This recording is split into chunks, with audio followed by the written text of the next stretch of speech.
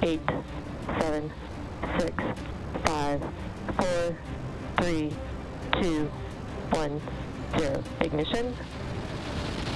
And liftoff. Stage 1 chamber pressures are nominal. The vehicle is pitching downrange.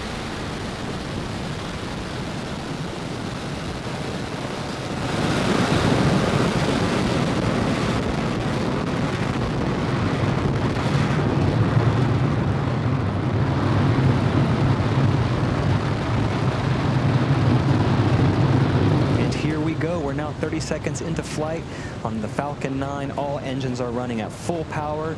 We are preparing to enter through our first major milestone after liftoff, max Q. It's going to occur at T plus 1 minute 12 seconds. We're going to throttle those engines down.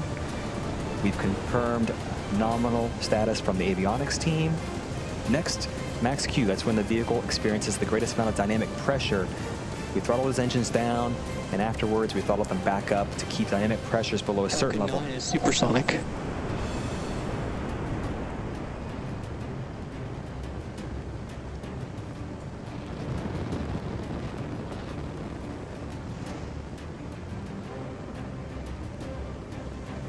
Max Q.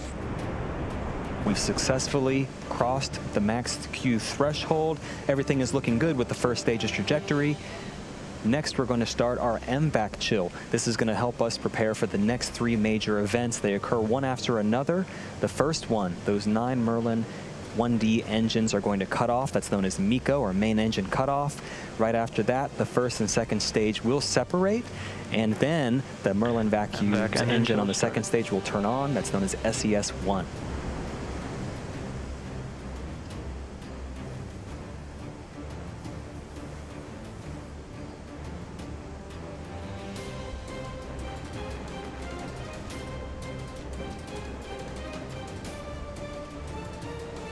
About 15 seconds away from throttling down those Merlin 1D engines, you'll start to see that visual change in that plume you see on the screen.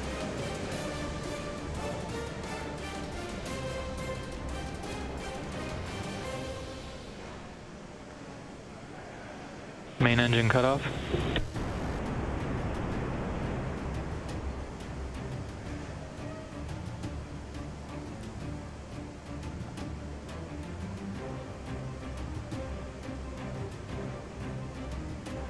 Stage separation confirmed.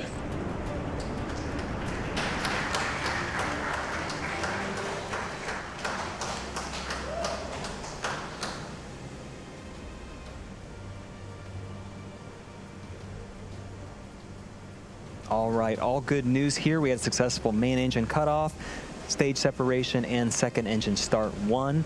Our next milestone is fairing deployment. Those 2 fairing halves at the top of the second stage are no longer needed, and we'll jettison them to help expose the Turksat 5A satellite to space and attempt to recover those later on. Second stage is on a nominal trajectory.